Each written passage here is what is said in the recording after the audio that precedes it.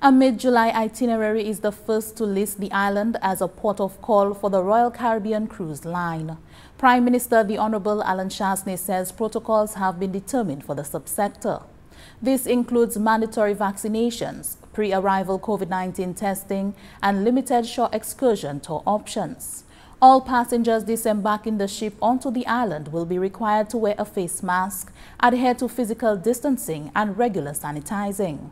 Honorable Chastanet says talks, however, continue to address gray areas of the cruise sector resumption. What we're looking at is that everybody who would be on the ship would be vaccinated, both the crew as well as the guests. The complicated matter is that persons under the age of 18 and certainly persons under the age of 10 are probably not going to be vaccinated, and what are the protocols we're going to put in place, and that's what we're working through right now for those specific persons. An itinerary of 4 destinations in the region will harmonize the protocols and work in tandem to fit each government's COVID-19 response requirements. These include ensuring the isolation of any crew or passengers that contract COVID-19 during the cruise. In the case of Saint Lucia, we have been coexisting with COVID.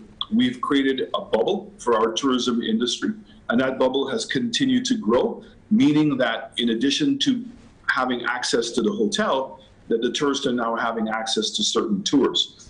And so the persons who are providing those tours have actually been practicing the necessary protocols and are being properly observed on a regular basis to make sure that we're not spreading any disease locally. So that's really fortunate for the cruise industry because it means they can benefit automatically from that experience, particularly if all the persons who are going on the tours have been vaccinated. We believe we have a great product, and now each one of the countries are doing similarly to Saint Lucia in working out what their protocols are going to be. Saint Lucia has established a special tourism committee to provide oversight over the resumption of the cruise tourism, which includes the Ministries of Tourism, Health and Wellness, and the Saint Lucia Air and Seaports Authority.